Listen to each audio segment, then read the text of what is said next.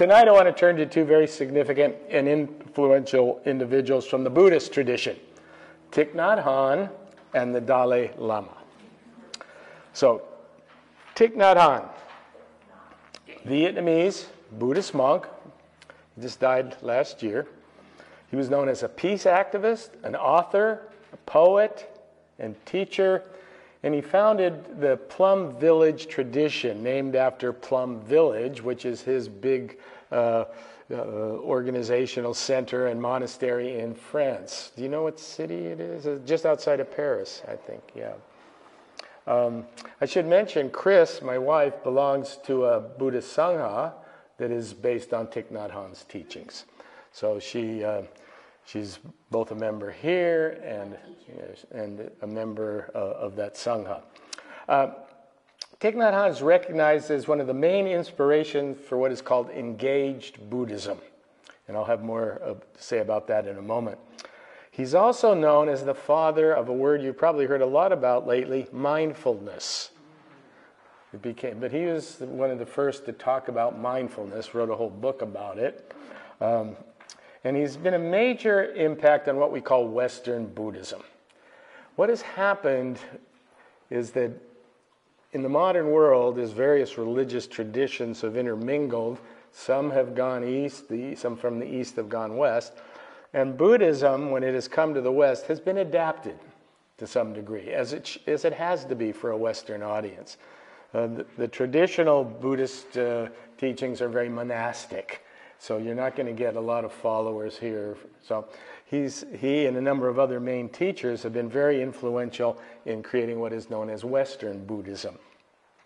He was born Yuan Wan Bao, October 11th, 1926, in the ancient capital of Hue in central Vietnam. Those of you who remember the Vietnam War probably remember Hue. A major battle took place around Hue. Until he was 5, he lived with his extended family at his grandmother's house.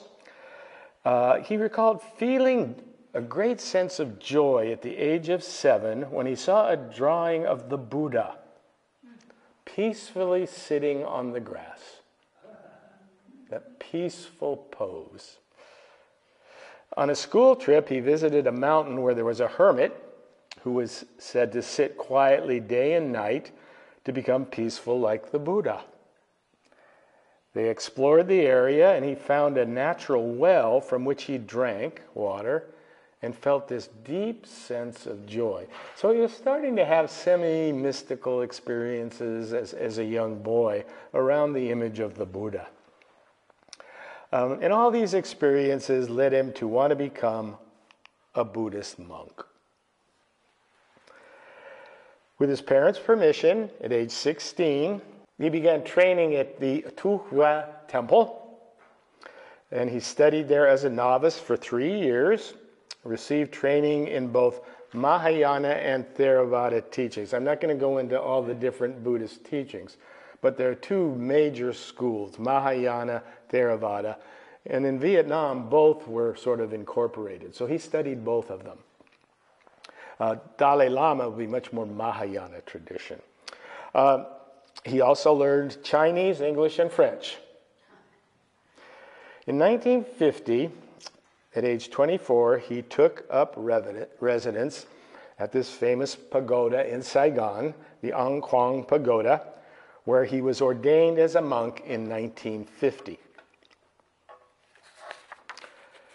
He supported himself by selling books, and he also attended Saigon University, where he studied science. In 1955, he returned to Hue and served as the editor of the official publication of the General Association of Vietnamese Buddhists. So he's very much interested in literature, he's interested in science, he knows a lot of languages, he knows the Buddhist teachings. So he's really prepping himself for something. He probably doesn't know what at this point.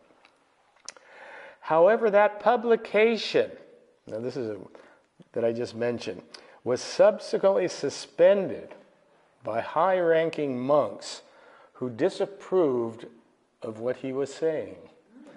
So this is where a little bit of the rebellious side will come in. He believed this was due to his opinion that Vietnam's various Buddhist organizations should unite into one. You see why that might be opposed? The various organizations, if that happens. That was his reason for thinking that his publication was shut down. In 1956, in fact, his name was taken off the records of the Ang Quang Pagoda. Kind of a excommunication of sorts. Yeah. And so they effectively disowned him at that point. He subsequently taught at a nearby high school and continued to write, promoting the idea of what he called a humanistic, unified Buddhism. He wanted Buddhism to become unified within Vietnam. And he was getting great feedback that was not good. These individual groups wanted to keep their own power structure. So facing further opposition from both religious and secular authorities in Vietnam, he accepted a Fulbright scholarship in 1960 to study comparative religion at Princeton Theological Seminary. And then in 1962, he was appointed a lecturer in Buddhism at Columbia University. So he knew what he was talking about. I mean, he was well educated in Buddhist teaching, so much so that both these universities were interested in his efforts. In 1963, for those of you who remember those years, there was a military overthrow of the Ngo Dien Diem regime. Do you remember that? Diem was the regime that was ruling in South Vietnam. Catholic. That regime was overthrown.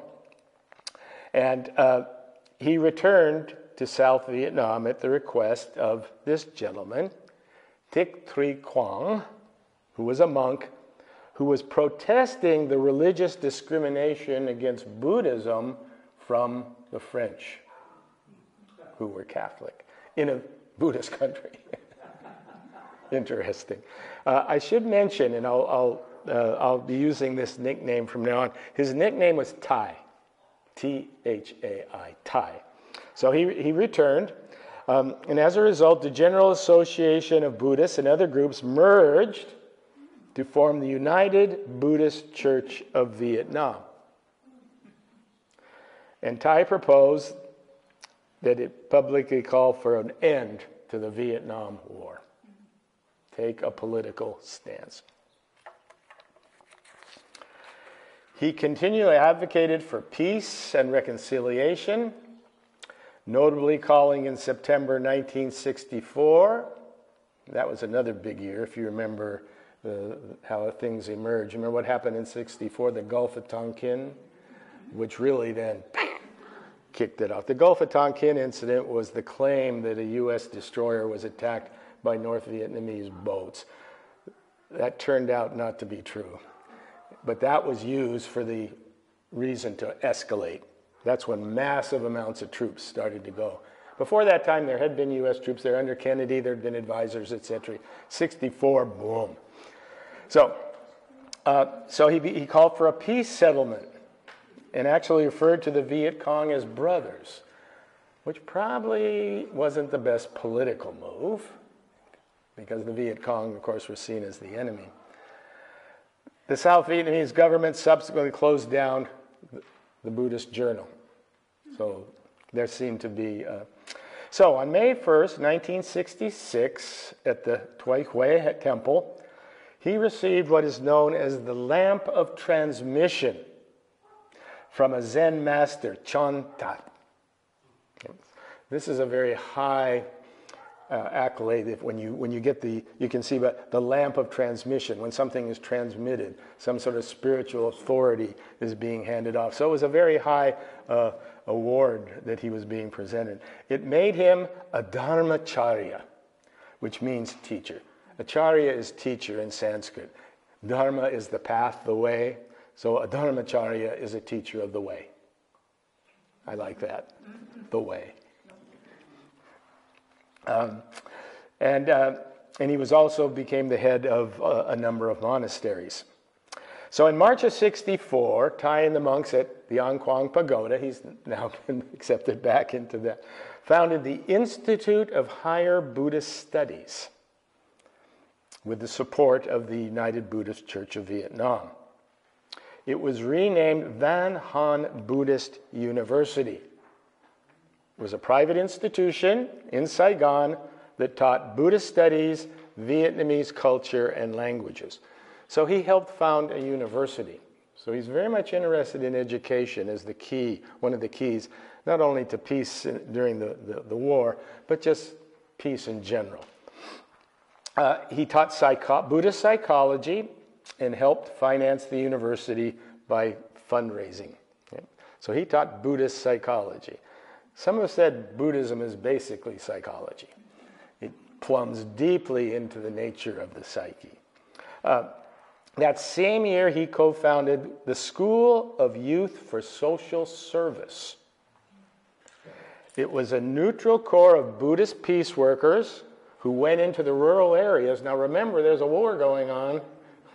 Went into the rural areas to establish schools, build healthcare clinics, and help rebuild villages that had been demolished. It consisted of 10,000 volunteers and social workers who aided war-torn villages to rebuild their schools and help establish medical centers. So it wasn't just up here. He's not just teaching abstractly. He's doing the work.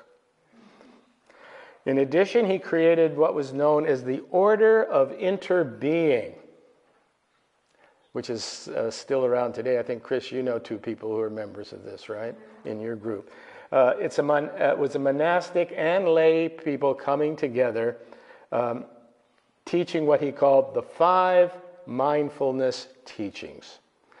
Remember I said he was the founder of mindfulness before mindfulness became popular? So we'll get to those in a moment. However, during this time, the university was taken over by one of the chancellors who wanted to sever ties with his youth group, accusing them of what? If they're working in the villages to help rebuild these villages, what might they likely be accused of? Communist sympathizers. Communist sympathizers. So the university for a period of time was shut down. Then he published this poem which said, some lines in it, "Whoever is listening, be my witness. I cannot accept this war." He was labeled an anti-war poet and a pro-communist propagandist by both the Vietnamese and American press. So he returns to the United States in 1966 to lead a symposium in Vietnamese Buddhism at Cornell University and to continue his work for peace. He was invited by Professor George McTurnan Cahen, also of Cornell, and a U.S. government foreign policy consultant, to participate in a forum on U.S. policy in Vietnam. On June 1st, he released a 5-point proposal addressed to the U.S. government, including that the U.S. and South Vietnam cease airstrikes throughout Vietnam, and the U.S. demonstrate a willingness to withdraw from Vietnam within a few months. This was in 1966.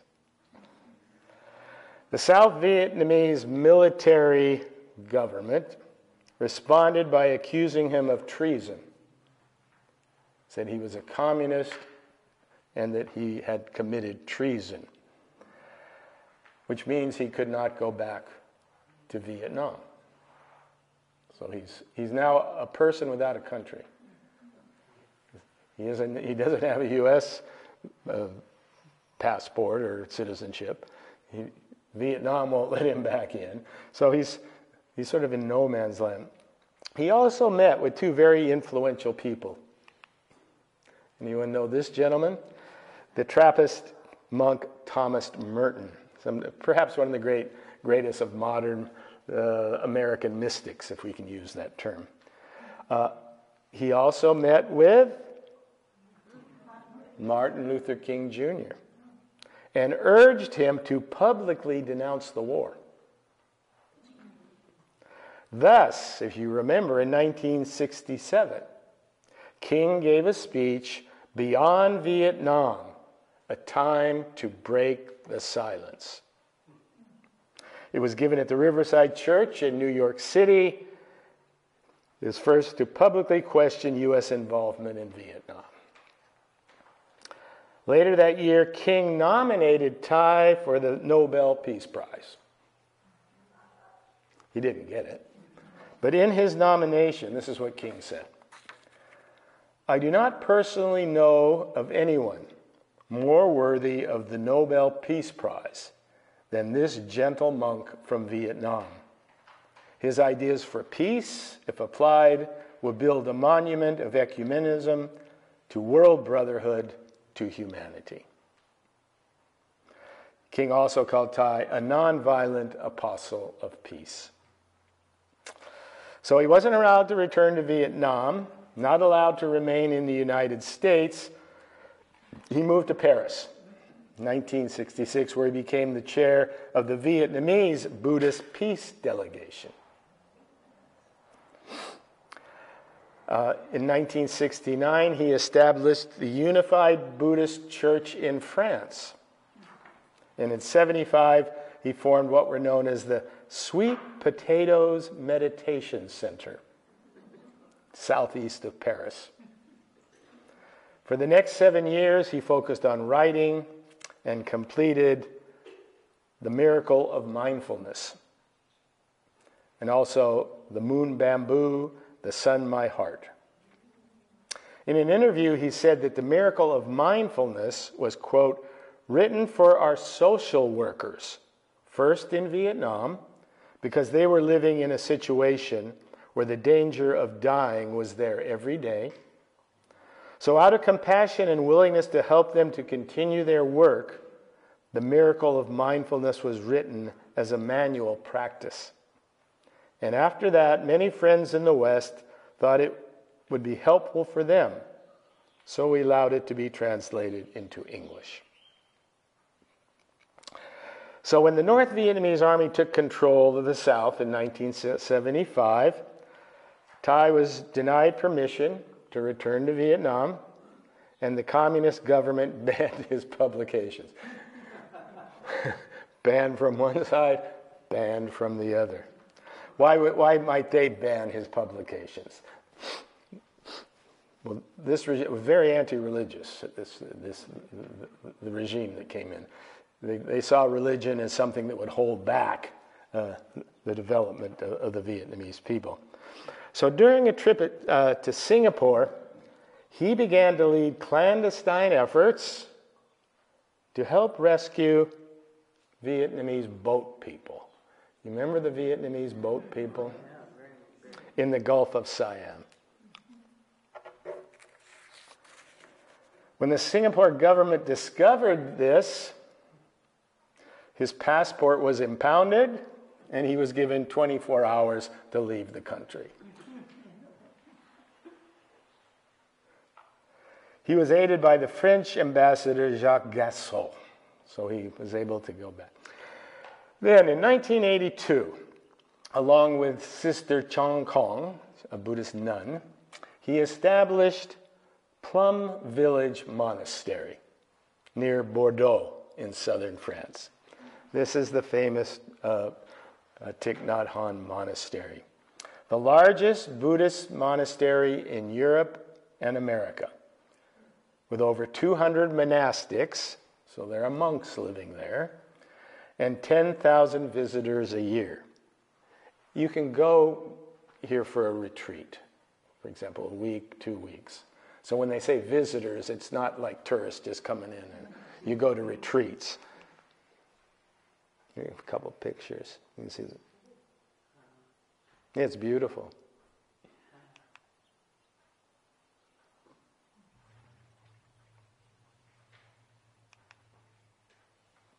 There he is giving his teachings. In 2005, after lengthy negotiations, the Vietnamese government allowed him a return visit. He was allowed to teach there, publish 4 of his books in Vietnamese, and travel the country with monastic and lay members of his order. He wasn't given residence, he was allowed to visit. Perhaps for publicity, because he's becoming pretty well known by this time. However, over the following years, tensions developed with the government, and he remained at Plum Village as his permanent residence for most of the rest of his life, till right at the end.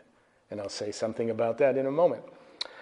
In 2009, he addressed the World Parliament of Religions in Melbourne.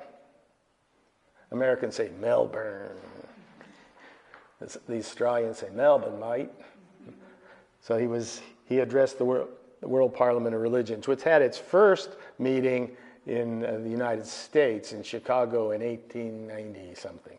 Something that happens every few years. He also addressed UNESCO in Paris, and he called for specific steps to reverse the cycle of violence that was spreading worldwide and global warming. Let's do something about global warming in 2009. In 2014, he experienced a severe brain hemorrhage and was hospitalized. In July of 2015, he flew to San Francisco to speed his recovery with an aggressive rehabilitation program at UCS, University of California, San Francisco Medical Center. He returned to France in January of 2016, continued to see specialists, but was unable to verbally communicate for the remainder of his life. The stroke. He communicated, but he just couldn't speak. In November of 2018, a press release confirmed he had returned to Vietnam and would live his last days at the Tu Hue Temple, which he did. He died January 22nd, 2022, at age 95. By 2019, Thai and his community had built a network of monasteries, retreat centers in a number of different countries, including France, the United States, Australia, Thailand. Those in the U.S. include Blue Cliff Monastery in Pine Bush, New York, the Community of Mindful Living in Berkeley, and Deer Park Monastery in nearby Escondido, down near San Diego. Chris has been there several times. Do you want to make a comment about this place, Chris? Well, it's a lovely retreat area. It's in the mountains, and that kind of gold dome that you see there is the excuse me, major meditation center, and it's on the lower level, and then you climb up, and then the middle level is where the food is served, and then the top level is where the monastics live, and also residencies for visitors. Are you going this year again? Probably in the fall. In the fall. Okay. Yeah, it's a lovely spot, beautiful spot. He published over 130 books. Now, most of them are small, and I think Chris has 128 of them. But he wrote. He was always writing, including more than 100 in English. So he's written 100 small volumes in English, which have sold over 5 million copies worldwide. His books, which cover topics including spiritual guides and Buddhist texts, teachings on mindfulness, poetry, story collections, essays on Zen practice, been translated into over 40 languages. 3 of my favorites are Peace, if you ever want to read any of these, they're very short. Peace is Every Step, No Death, No Fear, and No Mud, No Lotus. No mud, no lotus. Have you ever seen lotus, beautiful lotuses? They grow out of mud. So you see, we all have our mud, but we all have our lotus. And in a way, you don't get your lotus unless you got your mud. So it's that notion of continual spiritual advancement. In terms of his teachings, let me just briefly say,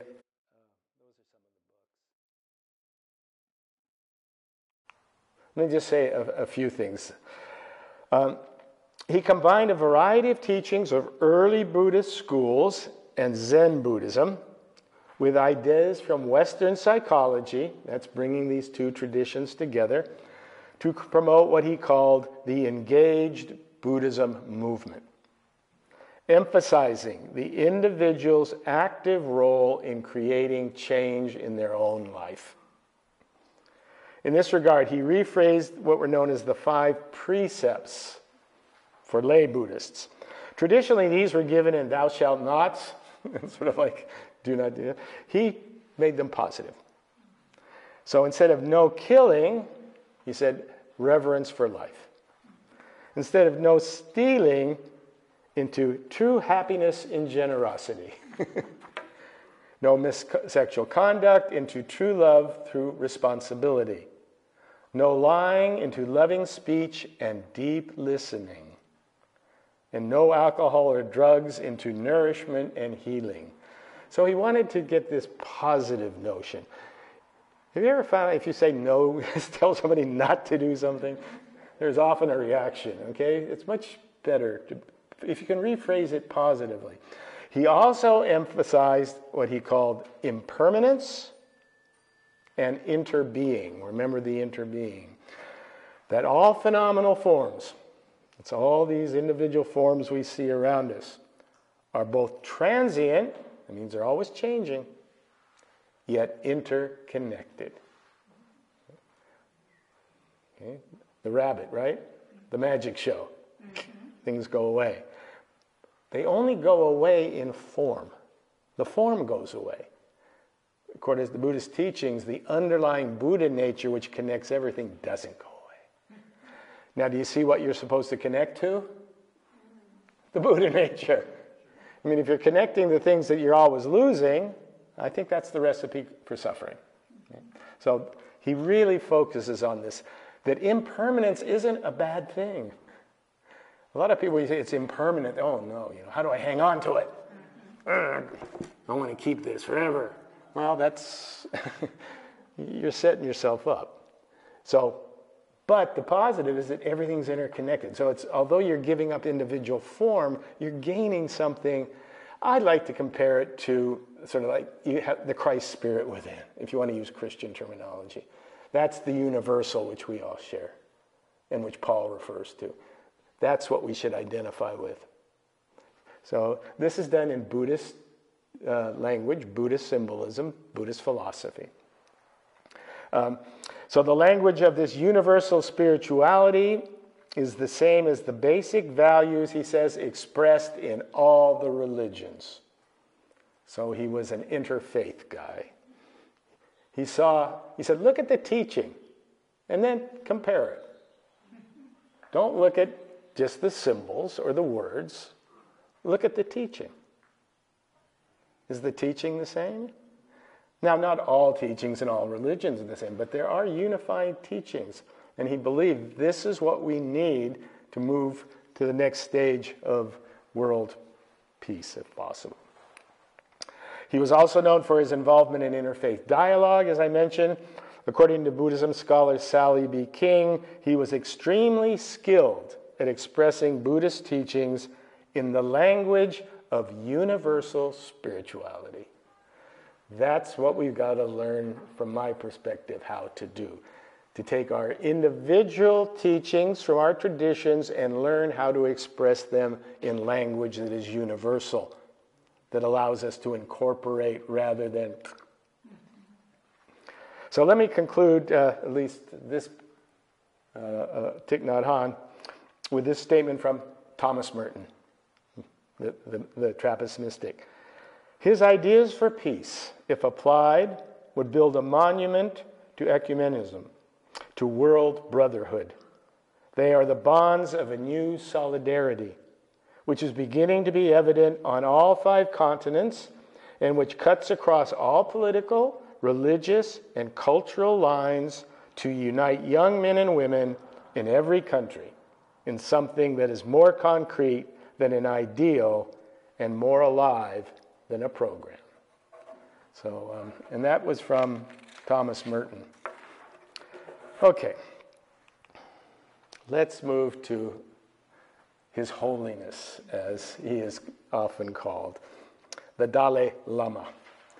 So in Buddhist countries, it has been widely believed for the last millennium that the Bodhisattva of compassion, Avalokitesvara, has a special relationship with the people of Tibet. This is the tradition. And intervenes in their fate by incarnating as the Dalai Lama. So the Dalai Lama is traditionally seen to be an incarnation of this Bodhisattva of compassion. In the Mahayana religion, the Bodhisattvas are those individuals who have reached the point of nirvana but say, nope, I'm not going until you all come with me. So they stay, and then they don't stay physically, but they stay in a sort of a cosmic realm to help. Because the essential Buddhist idea is if there's the image of the boat, and the boat's taking people across the river to salvation or to enlightenment, not one person can be left behind. If one person is left behind, the Bodhisattva takes a vow, I will stay. I mean, in terms of religious vows, now is that possible? Of course not. It's an ideal, though. It's the same ideal of loving everyone, that God loves it's that ideal. And if you lose that, you lose something big. So this was part of the tradition. So according to tradition, long ago, the Bodhisattva had promised the Buddha to guide and defend the Tibetan people. There's Tibet.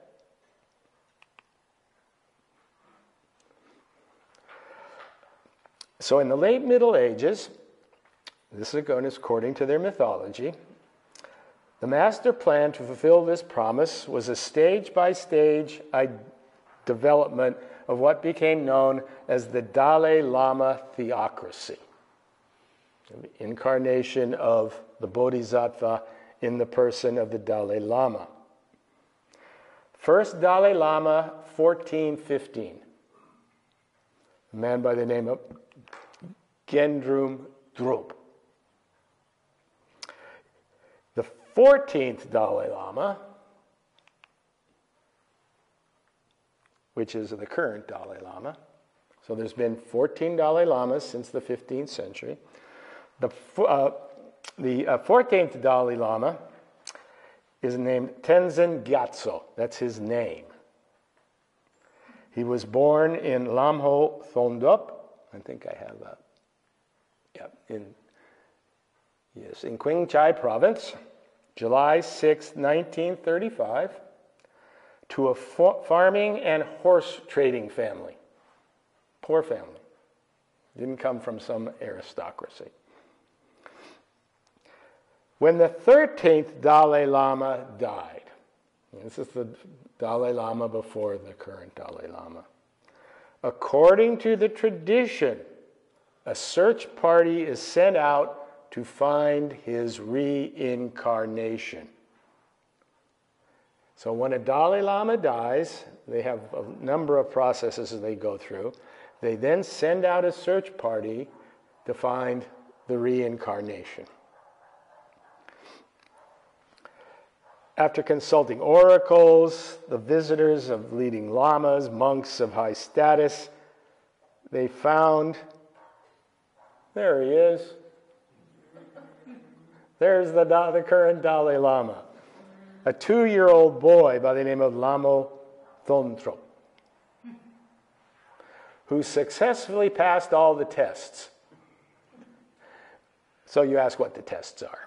Well, one of the major tests is they'll take articles that belong to the Dalai Lama, another similar article that didn't belong to the Dalai Lama, put it down in front of the child, and see which one he selects.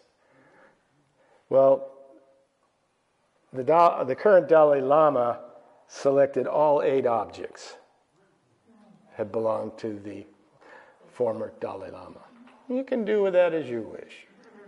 But that was sign enough with some other things that here was the reincarnation. So what happens at this point? He is taken to Lhasa. Whenever they find a new Dalai Lama, they take him to the capital, the center of what is Galupa Buddhism, this sect. And he was ordained as the 14th Dalai Lama, being given the monastic name Tenzin Gyatso. Now this starts a very long process of education. How old are they? He was taken when he was 3. But so he's gradually, but he will be educated up until college education. Constant education, yes. Did his parents have any connection with him after he was taken? Yeah, they come with him and they know him. It's an honor. Can you imagine an honor? It's considered one of the highest honors to have your son taken as the Dalai Lama. So he began his monastic education at age 6, and over the years he studied 5 major and minor subjects. Major subjects: logic, fine arts, Sanskrit, grammar, and medicine, and Buddhist philosophy.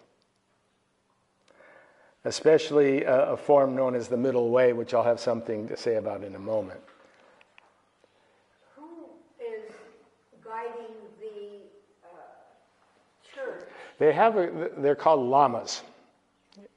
Okay, and it's like high-ranking monks. And They act as his. What's the term when you have before you become in politics, in political, anyway, and they educate him, and so he's treated as a bodhisattva. That's what they believe he is. So at 23, he sat for his final examination at the Lhasa Gyalkong Temple, and he passed with honors and was awarded the equivalent of a doctorate in Buddhist philosophy. And I will tell you, it's much more detailed than any doctorate in Buddhist philosophy you'd find in any Western university. And this is, if you've ever heard him speak, he is a very knowledgeable guy, on top of lots of other stuff. But he knows. All right, so he's now geared to become the next Dalai Lama. However, there's a problem brewing.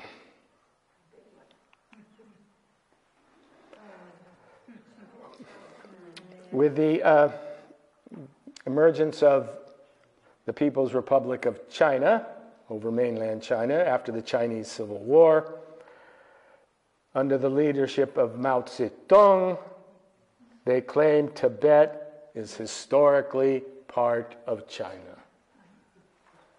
Now, there had been connections, especially during the Mongol period, but for centuries, Tibet had been pretty much an independent country. Furthermore, it proclaimed an ideological motivation to liberate the Tibetans from a theocratic feudal system. And this is a Marxist, active, revolutionary system who wants to change structure.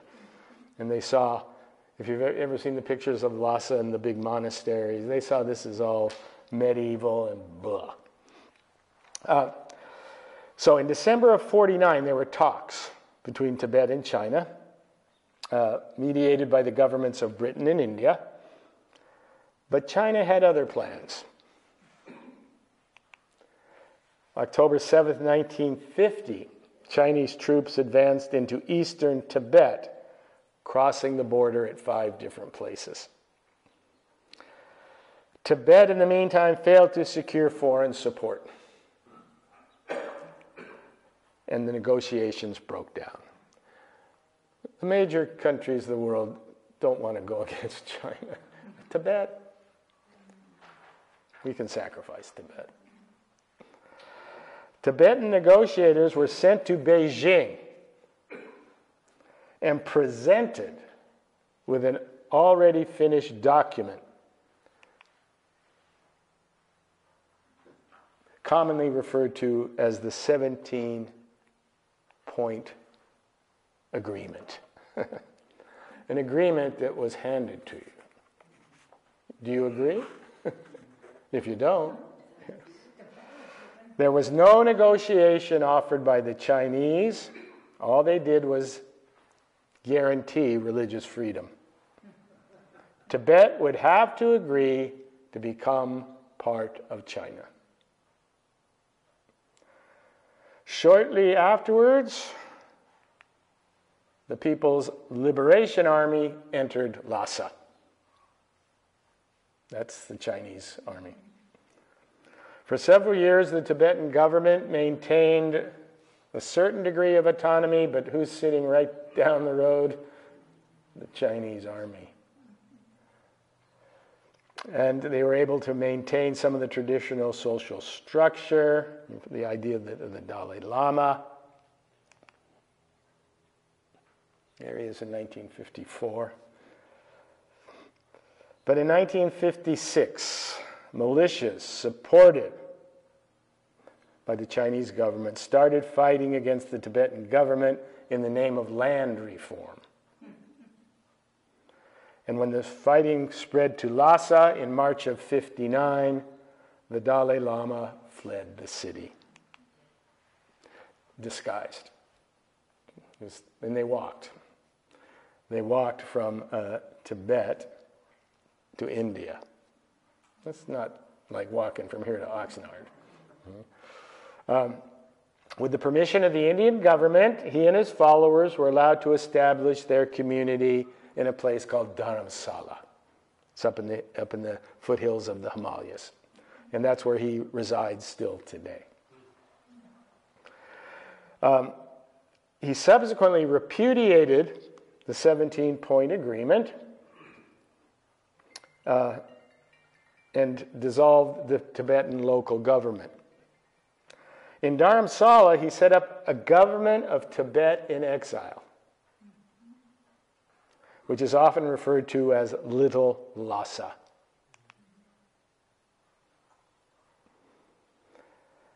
So after the founding of this government, he established the 80,000 Tibetan refugees who followed him into agricultural communities. So 80,000 refugees left Tibet to go down into India, to Dharamsala.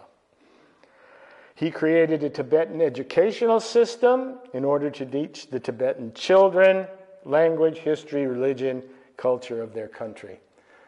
Because if you've left and you don't provide something, you're going to lose that. So he spent a great deal of effort doing that. He also established the Tibetan Institute of Performing Arts in 1959 and the Central Institute of Higher Tibetan Studies, which is in Varanasi, Benares in India.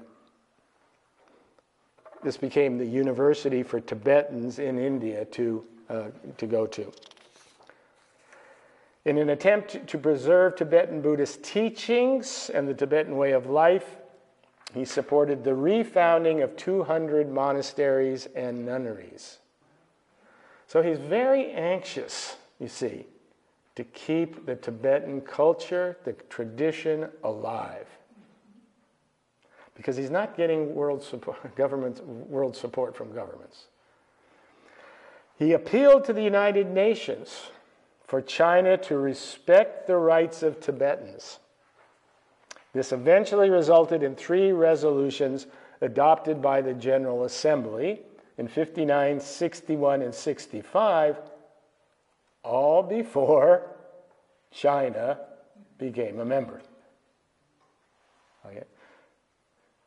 Never. So they passed the resolutions, but China wasn't a member at the time. China then becomes a member of the UN, and that's why everything towards Tibet is stalled. There will be nothing that gets through in terms of Tibet through the UN because China has a veto. It's one of those, yeah. In 1963, he promulgated a democratic constitution based on the Universal Declaration of Human Rights. And he created a small parliament and an administration. Pretty small parliament. In 1970, he opened the Library of Tibetan Works and Archives in Dharamsala, which houses over 80,000 manuscripts and important resources related to Tibetan history, politics, and culture. These were taken out when they left. They took a lot of these documents on horseback. Yeah, if you don't have your documents, you got nothing. Yeah, so you got to have those, yeah. The same thing. Yeah. Took them out of China. That's right. To Taiwan. It's considered one of the most important institutions of Tibetology, if you're interested in studying Tibet in the world. Now, unlike this, what's interesting about this Dalai Lama, all the previous Dalai Lamas were more or less isolated in Tibet. They didn't meet with any world leaders. And it's interesting because the Dalai Lama always sees the positive. He's been asked many times about what this tragedy of being driven out of Tibet. And he says, yes, it was a tragedy, but it also opened up our connection with the world. So he always saw the positive. He's met with and traveled around the world, the U.S., Western Europe, Asia Pacific. In 1973, he met with the late Pope Paul VI at the Vatican, and during the 80s, he met with Pope John Paul II 4 times. Regarding these meetings, he said, "We live in a period of great crisis, a period of troubling world developments. It is not possible to find peace in the soul without security and harmony between people. For this reason, I look forward with faith and hope to my meeting with the Holy Father, to an exchange of ideas and feelings, and to his suggestions, so as to open the door to a progressive pacification between people." The traditional Dalai Lamas did usually not look to others for suggestions. This is a new Dalai Lama, a modern Dalai Lama. In 1981, he spoke at the Interfaith Service of the World Congress of Faiths. His talk focused on the commonality of faith, just like Thich Nhat Hanh, and the need for unity among different religions. He said, "I always believe that it is much better to have a variety of religions, a variety of philosophies, rather than one single religion or philosophy. This is necessary because of the different mental dispositions of each human being. Each religion has certain unique ideas or techniques, and learning about them can only enrich one's own faith." He's currently a member of the Board of World Religious Leaders, participated in the 3rd meeting of the Board of Religious Leaders in Amritsar, India. In 2010, he published a book with the Saudi Prince Ghazi bin Mohammed, of Jordan, entitled, as you can see, "Common Ground Between Buddhism and Islam." Trying to bring together, especially when Islam at this point in time was being given the name of this only violence. They wrote this book together. And then, like I said, in 2014, he joined a Hindu Congress, a big meeting of Hindus. So he's met with the Pope. He's met with Muslims. He's met with Hindus. A focal point of his teachings, and say a little bit about them, is known as Madhyamaka. Don't worry about the name. It was created back in the 3rd century. It goes way back. 3rd century. This teacher by the name of Nagarjuna, one of the famous Buddhist philosophers. It's the dominant interpretation of the Tibetan Buddhism that he follows, and has also been very influential in Korea and Japan, influencing Zen Buddhism. According to this doctrine, now this will sound familiar, all phenomena are what? Transient. Not only transient, empty. Empty. The various parts come together for a period of time, but you take them apart, what's left? It's empty. So everything is empty. Now this frightens a lot of people. What do you mean I'm empty?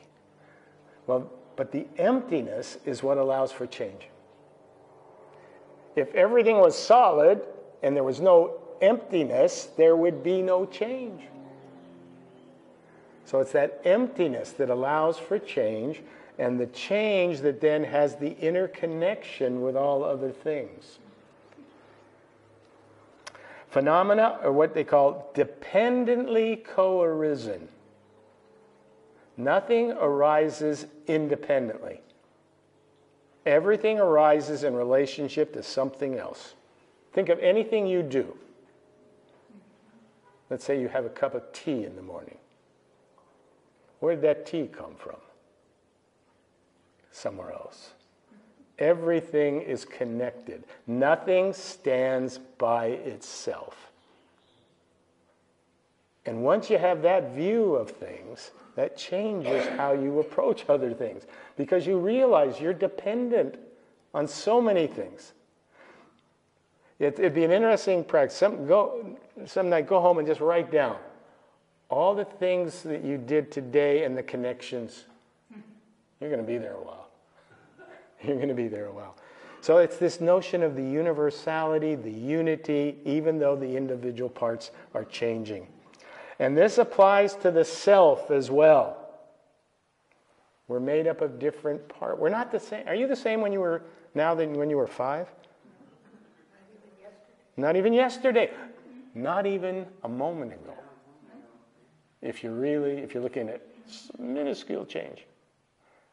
Everything is constantly changing. Everything is constantly changing, even ourselves.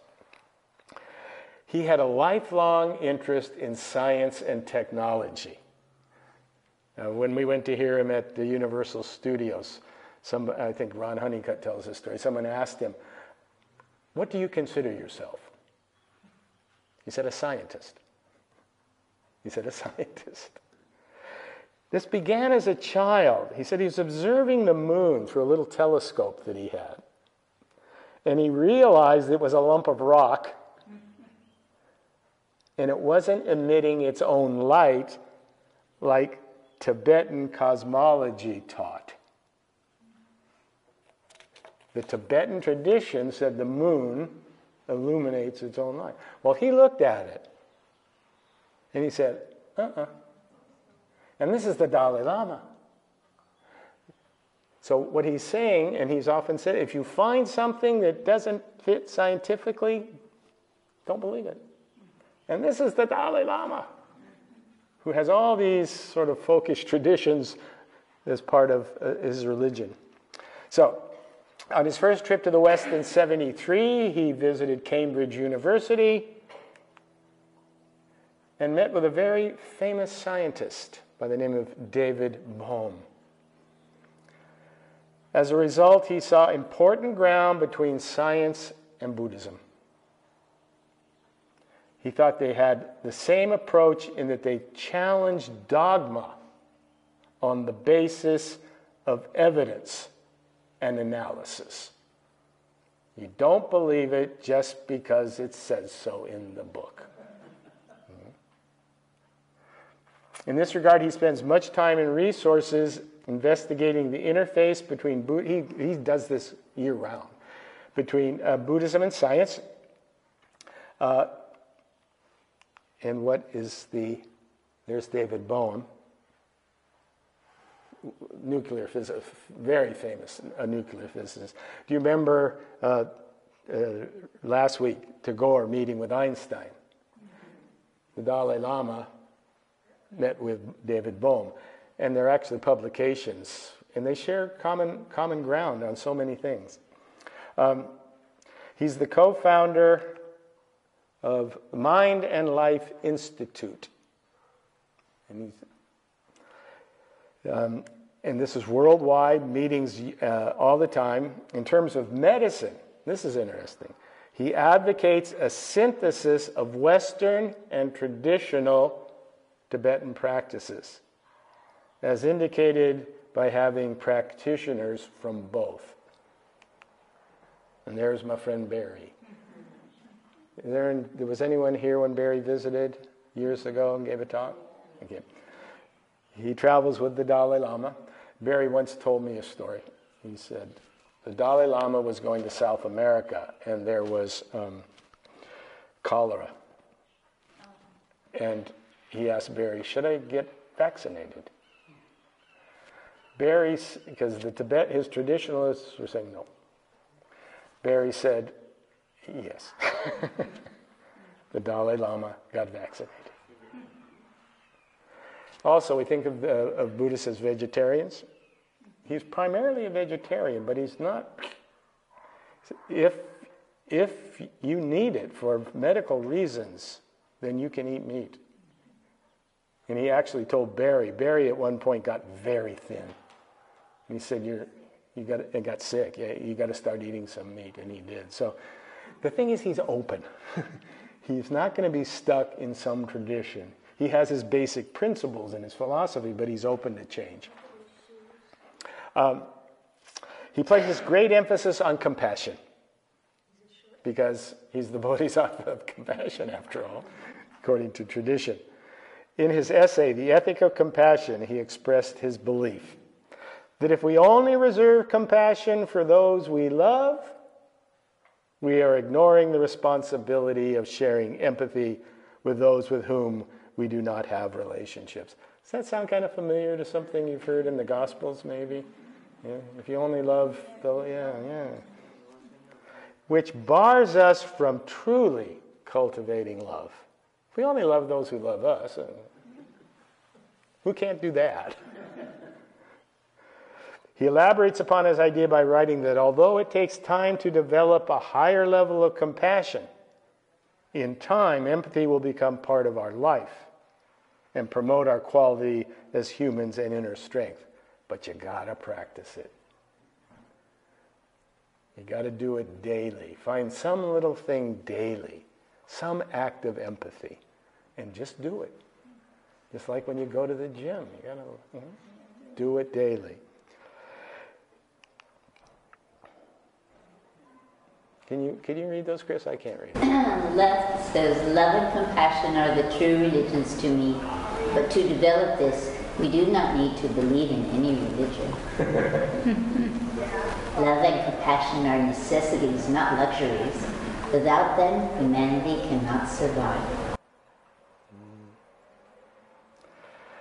He uses a variety of meditation techniques, including what is known as emptiness meditation, where the mind is emptied of all thought. Not an easy thing to do. Anyone ever tried beginning meditation here?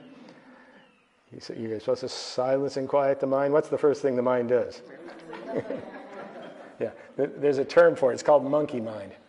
It's always jumping around. But like anything else, you got to stick with it. Stick with it. And then you'll see that eventually the mind has its own life, and you can empty it, and there's beneath that There's that emptiness which we all share, which they call shunyata. You may want to say soul. I don't know what you want to call it. But it's not thought. It's not thought. He said, the aim of meditation is to maintain a very full state of alertness and mindfulness, and then try to see the natural state of your consciousness.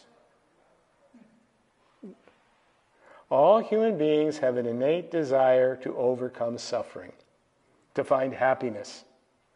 Training the mind to think differently through meditation is one important way to avoid suffering and be happy.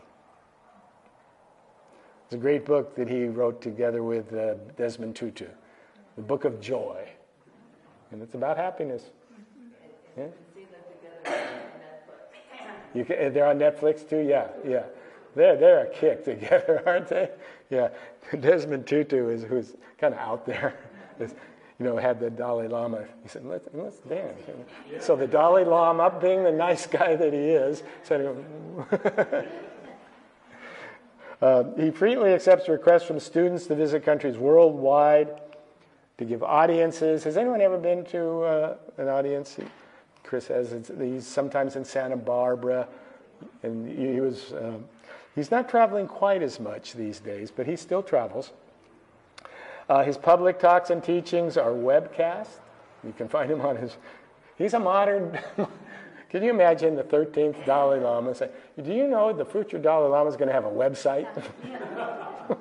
What's a website? He's also the author of numerous books,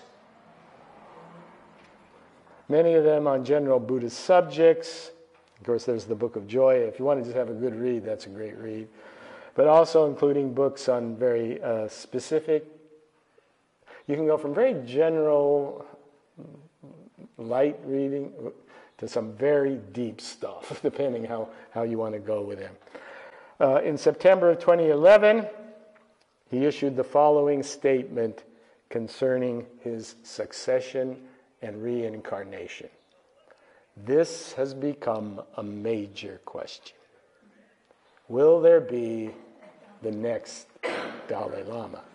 One of the reasons being politically, the Chinese already have someone in line. They've got their own Dalai Lama. Yeah. So this is what he said. When I am about 90, I will consult with the High Lamas of the Tibetan Buddhist traditions, the Tibetan public, and other concerned people who follow Tibetan Buddhism, and reevaluate whether the institution of the Dalai Lama should continue or not. On that basis, we will take a decision. If it is decided that the reincarnation of the Dalai Lama should continue, and there is a need for a 15th Dalai Lama to be recognized, responsibility for doing so will primarily rest on the concerned officers of the Dalai Lama's trust. They should consult the various heads of the Tibetan Buddhist traditions and the reliable, oath-bound Dharma protectors who are linked to the lineage of the Dalai Lama. They should seek advice and direction from these concerned beings and carry out the procedures of search and recognition in accordance with past tradition. I shall leave clear written instructions about this. Bear in mind that apart from the reincarnation recognized through such legitimate methods, no recognition or acceptance should be given to a candidate chosen for political ends by anyone, including those in the People's Republic of China.